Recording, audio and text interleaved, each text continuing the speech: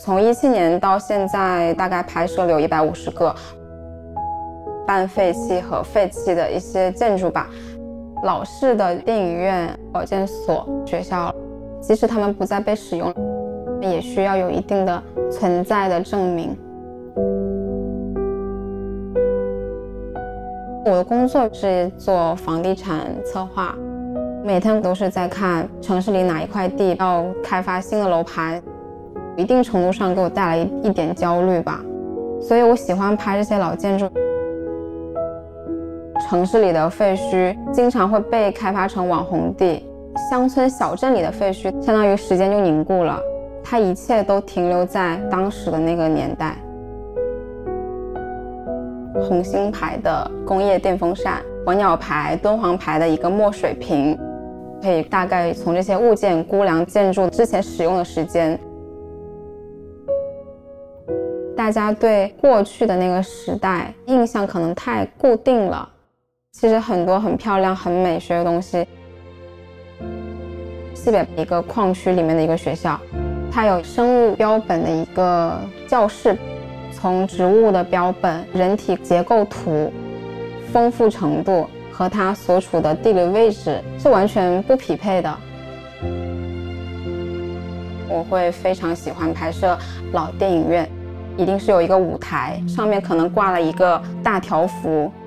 下面一定会有固定座椅数的一个折叠椅，独立的一个放映室、放映机。有拍到过一面墙上贴满了80、90年代的老电影海报，完全就是当时留下的。工厂里面俱乐部不仅是有1层或有2层来做影剧院，楼上是网吧、溜冰场、舞厅、健身房。作为一个工厂子弟兵，俱乐部和影剧院包含了他们整个青春。废弃建筑大多数都是在小镇里、乡村里，还有很多10年前、20年前的标语，8字、10字对仗工整刷在墙上。过去的标语和现代环境，他们是在一个时空里会对话的。在西北一个妇幼保健所，婚孕学校呢在3楼的一个角落里，里面就是一个像大课室的一样的一个环境，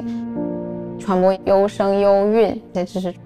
发了那一篇帖子，大家都非常自发的觉得这个学校在现今也很有必要，可能大家会去反思什么样的人适合做父母。在这个圈子里，大家会有一个共识，就是不公开地点，不破坏这里的样子。真正喜欢废弃建筑的人，他是会有这种保护意识的。废墟是有温度的，那里曾经也是生产生活的一个小地方，也是有很多人来人往的。